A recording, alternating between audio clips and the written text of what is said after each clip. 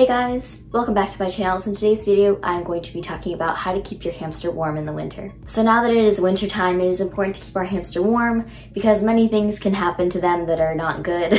Things like torpor can happen. Torpor is when an animal puts themselves in a very deep sleep to conserve energy and to keep warm so that they don't freeze and die. Now, unfortunately, hamsters in captivity cannot survive torpor unless you catch it soon enough. But today we are going to be talking about how to revive a hamster from torpor if you catch it soon enough, and how to keep them warm. So to prevent torpor from happening, you need to keep your hamster warm in different ways. There are different ways. You can do one of these ways, or you can do all of them. Number one, be sure to provide lots of things in the cage to keep your hamster warm, such as insulated hideouts like this that have very thick walls. Make sure that your hamster is able to sleep in it, and I have 2 in the cage right now. Also, be sure to provide lots of paper bedding. Don't use any cotton fluff nesting or bamboo. Use unscented paper bedding. This right here is KT Clean and Cozy.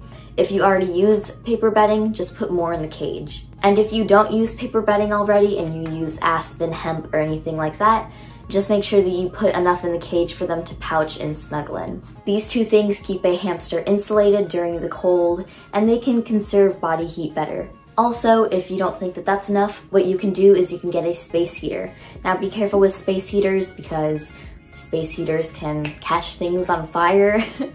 Make sure that it's only on at a certain temperature. If it is not one of those space heaters that cut on at a certain temperature, just turn it off and on about a couple times of the day, just so that it doesn't get too hot in the room. What you can also do is you can take a thick blanket and put it around the back of the cage, covering everything except the top and the front. This is to insulate the hamster's enclosure better. Now we are going to talk about how to get an animal out of torpor.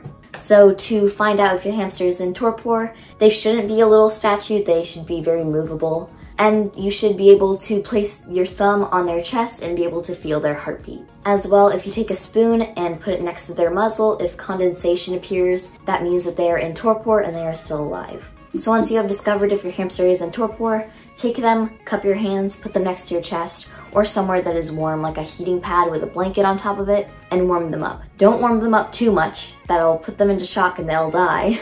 Just warm them up slowly, and once they will wake up, they will be kind of wiggly, and they'll look around and they'll kind of like topple over and stuff. But offer them food and water and treats and they will be revived. And then after that, put them back inside their enclosure. And then do all of these things that I said to keep them warm. Now personally, where I live, it doesn't really get that cold. Like, it gets cold, but it's not like freezing temperatures. But I still do these things just in case, because my hamster is a robo and he's really tiny and you never know what will happen. So I hope that this helped anyone who was, you know, their hamster went to torpor, or they're trying to prevent that and keep their hamster warm. Also, we are so close to 190 subscribers. We are only 3 away. And then after that, we are going to be 10 away from 200. We are so close to our goal. I hope that we can make it to 200 by the end of the year. You guys are so sweet, and I'll see you guys again next week. Thank you for watching. Bye!